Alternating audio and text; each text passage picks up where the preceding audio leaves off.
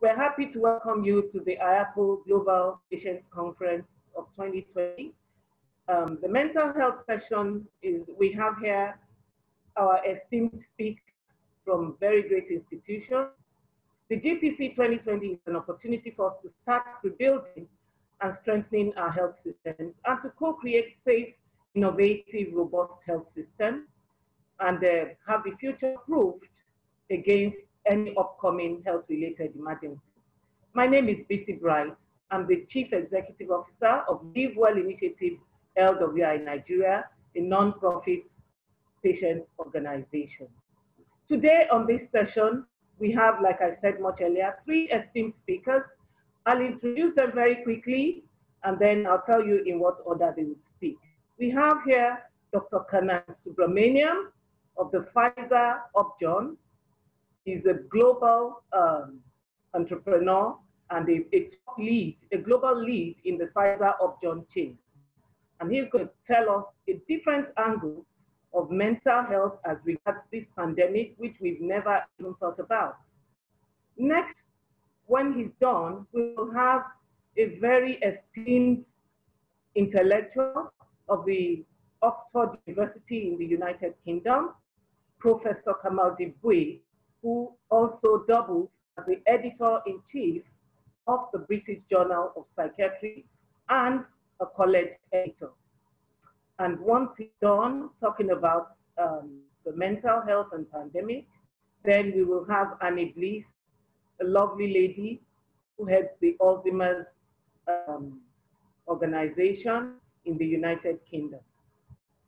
You are all welcome once more, and I'm happy to inform you that you can submit your questions via the Q&A portal, and every attendee will be allowed to vote for questions they consider more relevant to this debate in case we find out we are running out of time.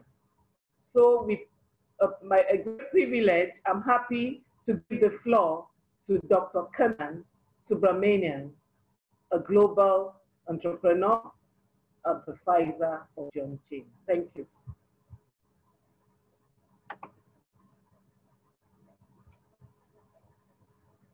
Dr. Subramaniam, please, you're muted. Can you please unmute yourself? Unmute.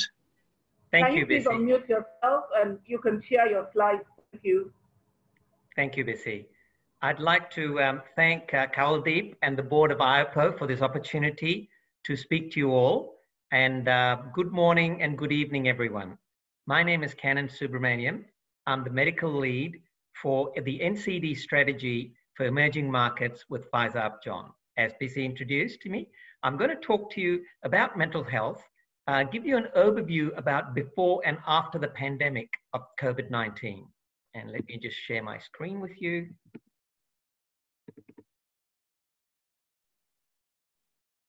So to start off, one of the things I'd like to reiterate is what Dr. Swaminathan said this morning about NCDs. So mental health before the pandemic. We have 4 key NCD groups of diseases that form non-communicable diseases. And along with that, mental health is a major challenge for us. 71% of all deaths are the result of these 4 NCDs. That's 41 million people in the year 2014, and that's every year. Of these, 15 million are premature deaths. That is, they're occurring between the ages of 39 and 70. And 85% of these occur in the low and middle income countries, the most vulnerable populations and the most impoverished populations that we have. And let's not forget, almost 1 million people die from suicide each year. So the United Nations has a sustainable development goal of by 2030 to reduce by 1/3 premature deaths from NCDs by prevention and treatment of NCDs and promoting mental health and well-being. However, the most recent NCD countdown is showing that most countries are not progressing well on this target. And this is a challenge. And this is what we have even before the pandemic hit us.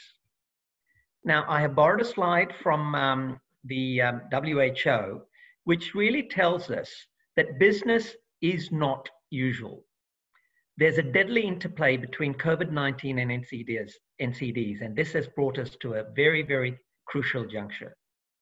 There was a lot of progress between 2000 and 2010, where there was a decline in the risk of dying, particularly the premature death from a major NCD. And the progress started dwindling in the last decade from 2010 to 2019. The incremental decline was very small, and there was an increase in diabetes. However, the outbreak has really put a spanner in the works. People with NCDs are much more vulnerable to becoming more severely ill or even dying from COVID-19.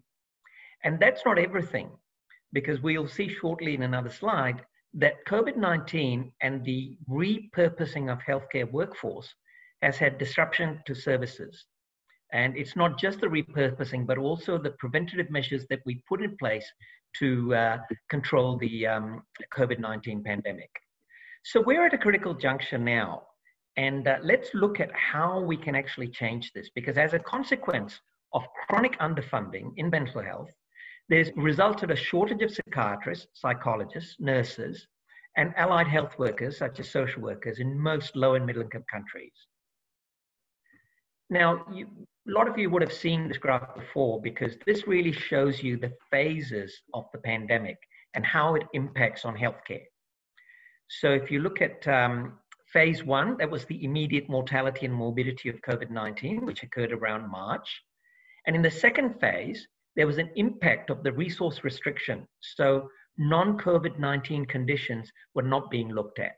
And therefore, there was an impact on chronic care, NCD care.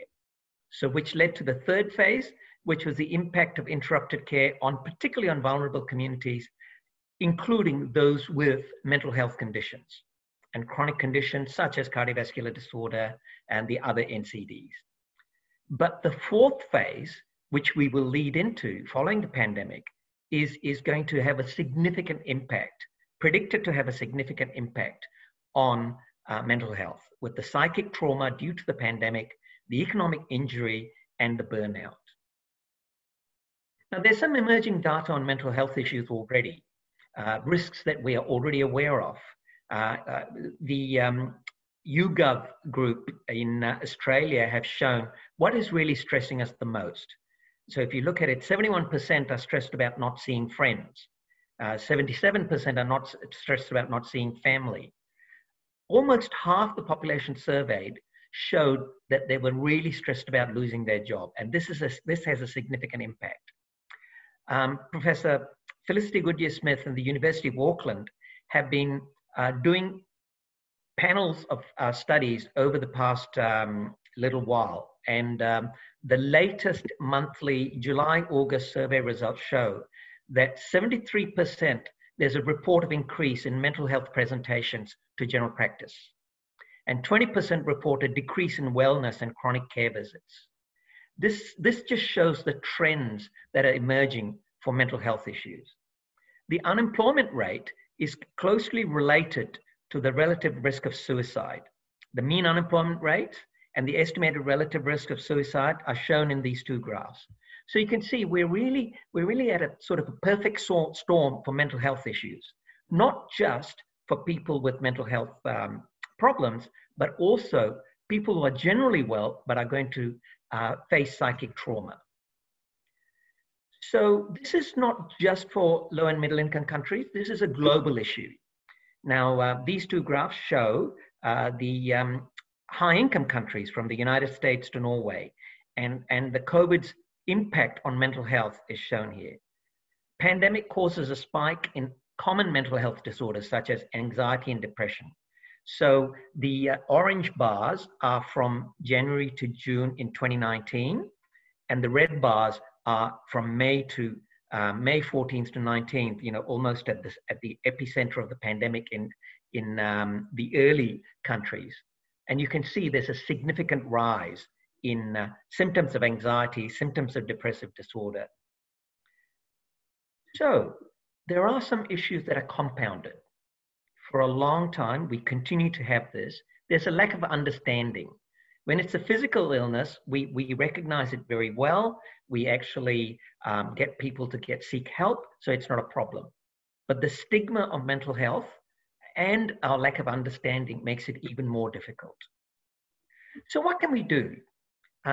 Various organizations have got very good psychological first aid. And this psychological first aid bolsters resilience. I want to emphasize the resilience because during past trauma, such as emergencies like the Boxing Day tsunami that affected a lot of Asia, 50% of the people who were affected managed to get over their post-traumatic stress syndrome, which did not lead to a disorder, through psychological first aid. So coping with COVID-19, this is a very good 6 pieces of information from the National Institute of Mental Health in the US. Taking breaks from the news. We are inundated with news about COVID. So taking breaks is important. Taking care of your body, exercise, healthy habits are very important. Having time to unwind is crucial because the stress of normal life, particularly working from home for most people, you need the time to unwind. Connecting with others. Zoom and other modalities are a useful way to connect with others. But also getting some order into your life, setting goals, priorities, and focusing on facts that are provided by reputable agencies like the WHO, the CDC, is really important. Oh, here's another set of guidance from the Australian government. Similar, seek support, follow facts, talk, don't type, and that's a really important advice for psychological first aid. Financial stress is real, so talk about it. And we need to manage our finances as we go forward, particularly those whose jobs are restricted or are fear of losing their jobs. But as an organization with Upjohn, we are partnering to lead the conversation because no one, this is a quote from Dr. Amrit Ray, who you will be hearing from more, no one can afford to be a bystander here. But at the end of the day, we cannot do it alone. We are partnering with INECO Foundation in Mexico on the Yellow September campaign, which is Depression Without Stigma.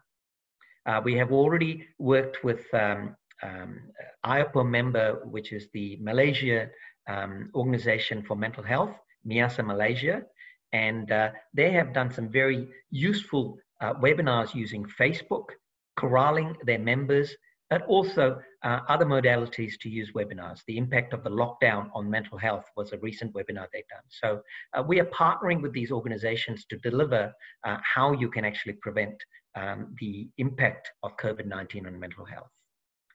With that short talk, I'd just like to leave you with what the WHO has said. COVID-19 actually impacts us, all of us, and will take all of us working together to overcome this challenge. So stay active, stay focused, and on the end game is the important thing for us to be stay focused. Now, these slides will be available to you after the conference, and these links will take you to some useful articles. Thank you for listening today. Thank you, Busy. Thank you very much, Dr. Subramaniam. Very aptly covered. You really covered everything. You started by telling us that 71% of all deaths are caused by NCDs. And then you went on to talk about the impact of COVID on health and well-being as being a global challenge and not just a local one. Complicated further by stigmatization and the lack of general understanding. Those are very great points. And then you also ended up by advising us to take a break from the news. I think many of us stay glued to the news. You want to hear the latest figures on COVID.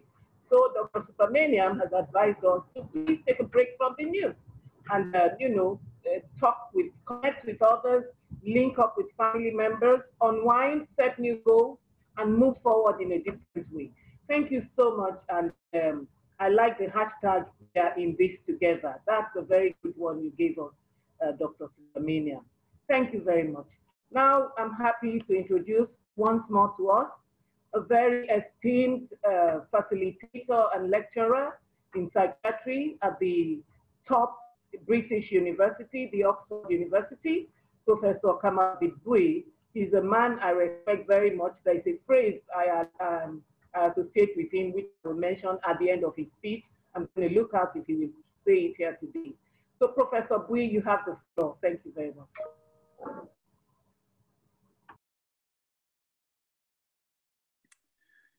Thank you very much. Thank you for inviting me to speak today at this esteemed Congress. Thank you to Kavaldeep for the invitation. Thank you to my colleagues also for contributing to this seminar. It's a great pleasure to talk to you today about ethnic inequalities in severe mental illness and how the COVID pandemic has really made what was already a difficult situation worse. I want to talk a little bit about the history of ethnic inequalities in severe mental illness, and there are data around the globe showing these inequalities, and then talk a little bit about what this means for our society, for our institutions, and for our institutional and interpersonal care processes. So the background is that we've known about ethnic inequalities in severe mental illness, the higher incidence in minorities and the marginalised and migrants for 3, 4, 5, 6 decades. We know they have poorer experiences of care and face greater adversity in society and have poorer outcomes. We also know that they experience more coercive care, for example, care under the Mental Health Act of respective countries. They have more criminal justice system involvement, less often opportunities for psychological and social interventions. And although in some areas they have high referral rates to psychological interventions, they show less adherence and have poorer outcomes. There are many different explanations. One of them is cultural variations in assessment processes, discriminatory processes, variations in cultural practices which lead people to seek help in different ways, which may lead to delays. Even the constructions of what is illness and what is recovery differ in different cultural contexts, and these may play a part. Also, the marginalised and those living in precarious situations also have more complex presentations, particularly, for example, if they experience trauma, they will have complex presentations. There's very little assessment of personality difficulties across cultural groups. Maybe we need to be from the same cultural group to make such judgments, but also maybe the diagnostic criteria aren't sensitive to cultural variations. We know of variations in health beliefs and explanatory models also.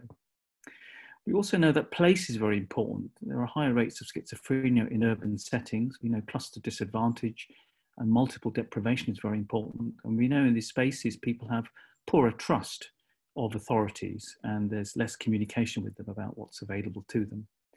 And so it's hard to think about all of these unequal outcomes without also thinking about racism and discrimination.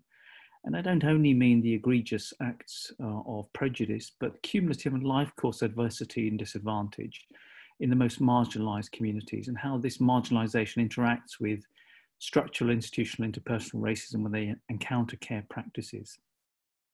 And it's often not the most horrible prejudices, but the low-grade microaggressions, chronic adversity, thwarted aspirations, limited opportunities, which come into play to make people's lives more difficult if they're already in a place of precarity. There have been already many attempts to resolve these problems. For example, culturally adapting interventions and services, lots of training, cultural competency and capability and race equality training, efforts to transform organisations, recruit people from similar backgrounds and try and improve structural issues in society. There's also a big public health program by WHO, but also in any country really, trying to aim at prevention of mental illness. We know half of all mental illness is already present by the age of 14, and so if we can prevent early, we stand a better chance. We know violence, gender violence, childhood violence, and adverse childhood experiences are some of the most horrible risk factors, and if we could prevent those, we prevent a great deal of mental illness in adulthood. And we know weathering is important. These chronic low-grade adversities, if you live in situations of precarity, over time, age you more. Your biological age is higher, you're likely to get multi-morbidity and multiple conditions, and then you have multiple problems to solve. We need policy and practice which is more aligned and intelligent of all these complexities, and we need leadership, pledges from national health bodies. In the UK, it's the NHS. We've fortunately secured a pledge from 30 national leaders to do something about the situation in the UK, but we need similar actions in other places. And we do need place-based interventions. What works in one country may not work in another, what works in one city may not work in another, and we need people to be empowered to contribute to the discussions in a true sense of public health, which involves communities as part of the solution rather than simply problematizes them. And then COVID happened. So this was already the case. And then COVID happened. And then we discovered that more minorities die, more of them need intensive care. And this is true even of key workers and frontline people who have professional roles, as in they're not necessarily poor, but over the life course, they've accumulated disadvantages in different ways. They may be very successful, but they've still collected, if you like, more strain over the life course. We also see that some of the narratives that try and explain these disparities focus on the biology, embodied cellular disease, rather than on the societal inequalities, which have been exposed and escalated by the pandemic. And it's striking that irrespective of social status, if you're from a minority or a marginalized community, you're more likely to encounter complexity in your care, to die early, to need intensive care. So this isn't only about deprivation and socioeconomic deprivation, but it is about ethnicity and race. It is about discrimination. We also know that minorities don't respond to public health advice and governments giving them advice from high up. They don't trust the advice as much. And there's been a recent report from the Wellcome Trust in the UK, for example, showing this. And there's poor adherence. Now, this lack of trust is not irrational. If they've experienced a lifetime of adversity and historical legacies of adversity as well and disadvantage, they need to be reassured of the messaging that they're getting, particularly if the messaging doesn't come from people like them and isn't cognizant of their daily difficulties that they encounter. We know COVID is going to lead, as Dr. Cannon's already described, to greater levels of poverty and austerity in situations where these are already problematic. Poorer mental health problems, financial hardship, unemployment. These are special concerns for those minorities and those living in precarity already. And of course, older populations will have multiple morbidities as well, and that will lead to problems. So what I want to sort of emphasize is that we need to think about the pandemic, firstly, as a wake-up call, really, that we need to do more about societal disadvantage and inequality. We're already doing a lot, but we're not doing enough. We need to do even more. Then this is a wake-up call for all of us to deal with precarity, migrants, minorities, refugees, violence to women and children, people living in poverty. Child poverty is a terrible problem in every society. Even in the high-income countries, it's unacceptable. And there's an absence of any universal care principles. To do this, we need societal solutions, institutional solutions, and interpersonal drivers to tackle inequalities. We need to tackle racism. We need to use the vocabulary that recognizes and motivates people to change what they do in society. Politicians and policymakers need to use the right vocabulary.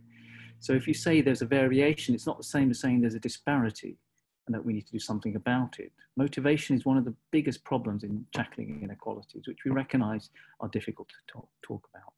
We also know divergent narratives are problematic, and you get different solutions, and there's nothing more that policymakers and politicians like than a divergent narrative, because they can't do anything about the problem then. So we need to get some consistency and consensus about how we solve problems. And those narratives have to come from people and their communities. And we have to look at societal drivers of inequality, not overly focus on biology. We know that in areas of deprivation, we also lead to what's called syndemics. That is, you're in places which are sick places because of multiple deprivations and cluster disadvantage, you're more likely to get a disease of any sort. And as soon as you've got one, you're more likely to get a second. And this is an escalating combination and interaction called a syndemic. Therefore, you're more likely to get multiple problems. It's not a surprise, therefore, that COVID strikes mostly at those with already existing comorbidities, because they're already compromised in so many different ways. The most important component of solving this problem is leadership. We need our leadership to be fully engaged with what's required to tackle these societal inequalities, to be intelligent in their solutions, to offer wicked solutions for these wicked problems, and to be emotionally aware and educated, to be courageous about what needs to be done, and to recognize inequity. However, throughout this, we need to listen deeply to people affected. We're not listening hard enough. Their narratives give you all the evidence you need and the answers to how to solve problems. Mental health is central to recovery.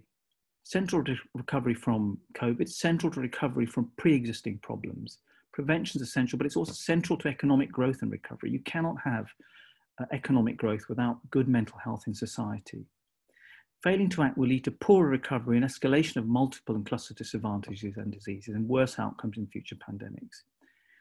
We need to empower people to enable their resiliency to express itself, but not to rely only on their resiliency to solve problems. We need place-based systems work, progressive policies on welfare and employment and disability rights and discrimination. The pandemic has exposed nothing that we do not already know about in society. Albeit we are learning about the virus, it's not sentient, it is not racist. Our social structures are what leads to inequality. So we need societal resilience also to tackle inequalities and to prepare for any future natural disasters and second waves if they occur. We need to accommodate the historical legacies to which we're often conditioned, and therefore we don't recognise the institutional and structural violence and racism that exists in our institutions and society. These problems sap motivation. We need to use better vocabularies that are not prioritising. We need to make this a wake-up call, but also a positive campaign for a better society. Thank you very much for listening. I hope some of that was of interest to you and that we can have a discussion later on. Here are some resources you can refer to if you wish to. Here's a list of references also if you want to look at some of the evidence of ethnic inequalities with links which are active. The slides will be available to you. Thank you ever so much for your attention. Thank you very much, Professor Kamal Dibui. I'm sure the audience is thrilled and they're not in any way surprised at the highly intellectual and highly cerebral delivery. I have learned, I'm now an alumnus of the Oxford University after your script. You know, I don't quickly summarize a few things I've learned. You talked about ethnic inequalities, you talked about health belief models, and you know, severe mental illness, and then cultural differences and how cultural adaptation can help mental health. You talked about workforce structural issues and a lot of other issues. And then you emphasized the precariousness of the situation. You talked about minorities, you talked about immigrants, the poor people, the refugees, the women, the children, you know, vulnerable, the precarity of the vulnerable populations, you emphasized that. And then you taught us a few new words and phrases, which I'm taking home as a part of my swag bag from the GPC. You talked about syndemics. That's a new word I'm hearing today for the first time. You talked about syndemics and multiple morbidity. And then you talked about wicked solutions. I really wish we had enough time to go into those wicked solutions, but I could just try and guess what a wicked solution would be. It's a solution, it looks wicked, but it's going to solve the problem. But I would learn from you.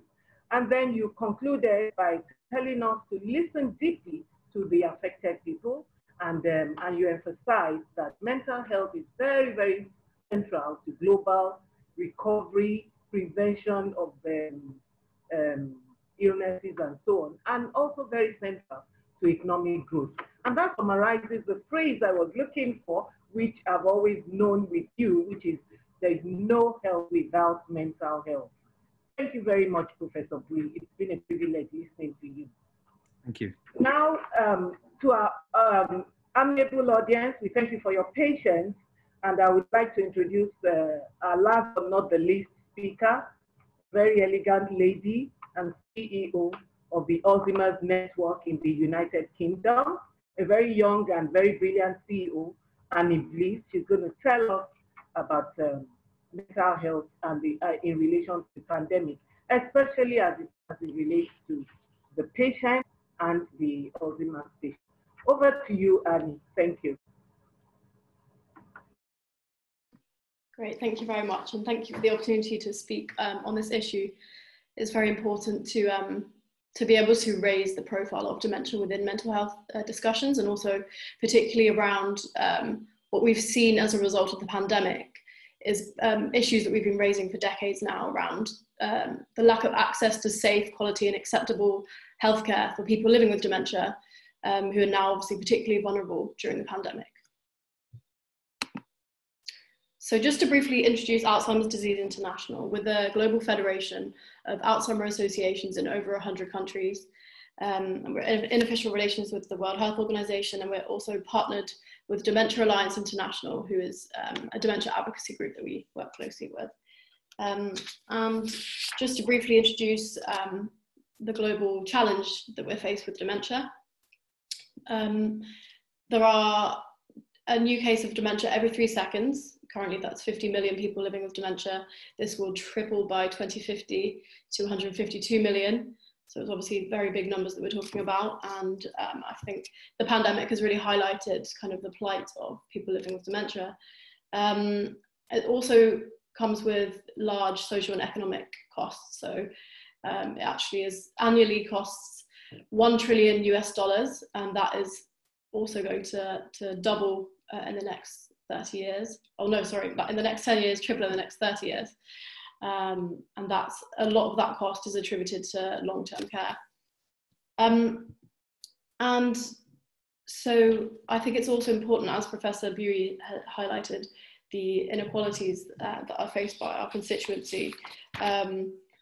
In terms of the cases of dementia, there's actually 62% of cases are within women, and that is versus 38% in men. And there's also emerging evidence about the disproportionate impact on Black, Indigenous and people of colour.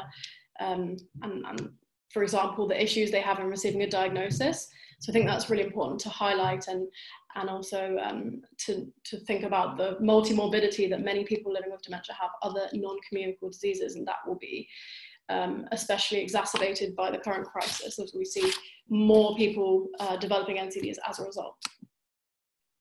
So I first wanted to briefly introduce what the distinction is within dementia and mental health. They're very interrelated, but they are, it's important to delineate the two. So dementia is the collective name for the group of diseases which cause progressive brain degeneration. And that affects things like memory, thinking, mood, and then that can in turn affects people's relationships and their daily activities.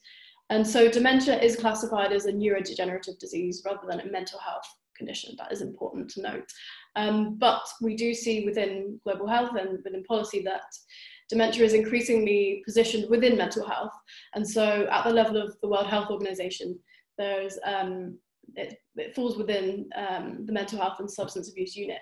And they now within that have a kind of a subunit, which is the brain health unit, which is really important for us because it highlights that dementia is a non-communicable disease, which shares the risk profile of many others within it as well.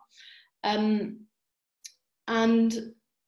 the 5x5 agenda of the WHO now, it does include mental health and neurological conditions, but dementia is often neglected when mental health discussions around the 5x5 agenda, because it comes, mental health is often used as the umbrella term. So that's why I felt it's important to highlight the differences there.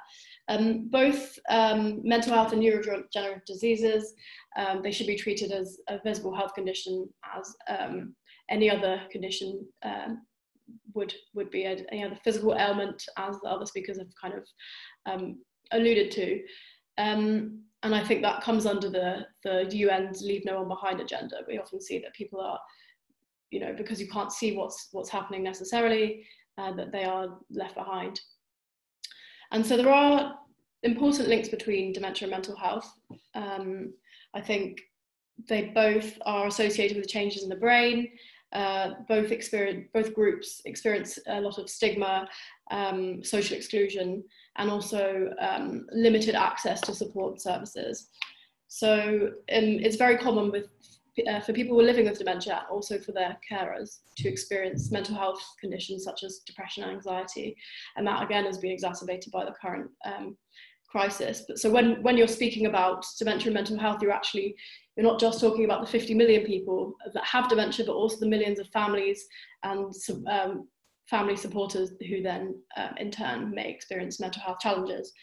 And as I said, it is important to still recognise that dementia does present unique challenges. The fact that it's a progressive condition, the fact that age is the biggest risk factor, and the fact that obviously there's been a long and passionate global advocacy community behind it as well.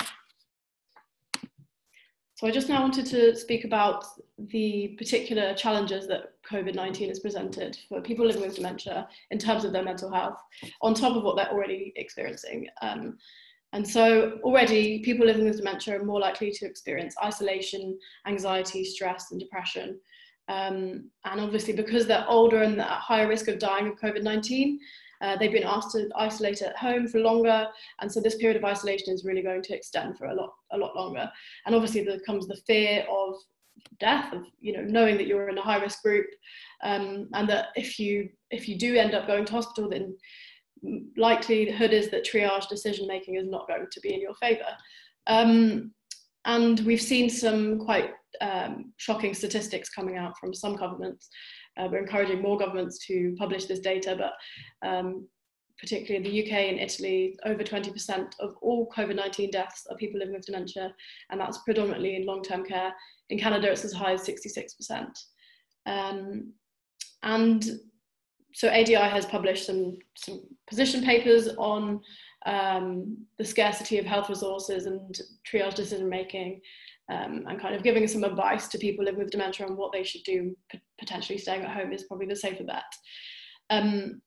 And what's happened during the first lot of lockdowns, many dementia diagnostic services have closed down. So obviously that has resulted, we expect, in less diagnosis. People are too afraid, particularly at the beginning of the lockdown, to go into a clinic, and it's probably not the thing that people are at the top of their priority list, looking to have a diagnosis. But we're now seeing some memory clinics starting to open up again. But yeah, it's obviously meant that people can't access, say, face-to-face services, which for things like dementia is very important. And it's harder for obviously older populations to use technology like telemedicine and to access the social support. It doesn't really do the same job as you would expect from the services they're so used to receiving, and receiving different types of services as well from different sources. And what we have seen worryingly is that the COVID restrictions have resulted in people's cognitive decline going actually faster. And so their dementia is progressing a lot quicker. And I've heard some, accounts from people living with dementia, and it's really tricky, difficult situation on top of everything else. And obviously all of this, including interruption to clinical trials and research, complications arising around new NCDs because of COVID-19, and then the ensuing mental health issues, which really should leave us in no doubt that a mental health pandemic is coming. And so I wanted to highlight this quote from a very eminent advocate who happens to be the CEO and co-founder of Dementia Alliance International, our chair. So she says, in 2020, the rest of the world suddenly experienced what people with dementia and their families experience on a daily basis after diagnosis, such as isolation, distancing from many family and friends, fear, anxiety, and stigma. Let's hope that post-COVID, the world takes this new learning and finds ways to reduce the stigma, loneliness, and isolation we experience, and helps to change attitudes towards dementia. So really just highlights that this is not a moment in history, this is an ongoing challenge, and we need to improve the access to services and support. Thank you so much. Sorry, I just have a couple slides. Oh, sorry, I thought you were done. No worries. So we do have some really good resources that have come out as a result of the lockdown and the need for extra support. There's been an interagency group led by the WHO mental health team to produce mental health and psychosocial support materials for older people during and post-pandemic. Also at the national level, there's a really good example. We worked closely with the Ministry of Health of Kenya, the mental health unit. They've developed a psychological first aid COVID response training for healthcare practitioners, and that did include a dementia section, which was promising. So just to conclude, looking ahead, a lot more preparation is needed, not only for pandemics, but also for dementia and mental health. One of the major things that I think has been highlighted is that health and social care systems need to work much better together. And governments must provide mental health and psychosocial support for those who are experiencing bereavement and publish disaggregated mortality data. It's a matter of dignity and justice for those who have sadly died, many of whom have dementia. And just as losing memory is not a normal part of aging, neither is feeling anxious or depressed. I think sometimes mental health is seen as like a more of a young person's affliction, which is not the case. And so older people should not be left out of the discussion. And aging and discrimination are a huge cause of poor mental health among aging adults, as I hope my presentation has highlighted. So just to end on the need for more, need more awareness, more research and more investment. Thank you very much. Thank you very much, Annie. That has been very stimulating. We're running a bit out of time, so I may not be able to summarize everything you said, but I like the way you positioned dementia and emphasize the fact that even when mental health is being talked about, dementia tends to be left out. And you brought in the universal health coverage by saying that no one should be left behind, and the dementia patients are being left behind. That was very emphatically put across. You also talked about the patient's experiences, the isolation, the anxiety, the stress, the depression, and you concluded with a quote from Kate Swaffer, which talks about fear, anxiety, and stigma, and the emphasis you have stressed that government should support dementia patients, and dementia should be taken into cognizance even at the global level, the local level, the national and international level, and you put emphasis on the WHO and the brain health unit of the WHO. Thank you very much, Annie. Once more, I want to thank all our panelists, our esteemed panelists. We've been really privileged to hear from you all today.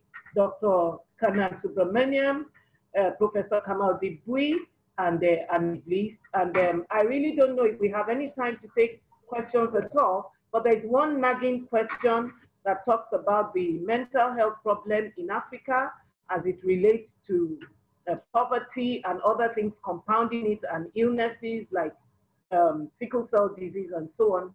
I don't know if Professor Bui and Annie could quickly, in half a minute, tackle that question. I think that would be the only question we'll be taking.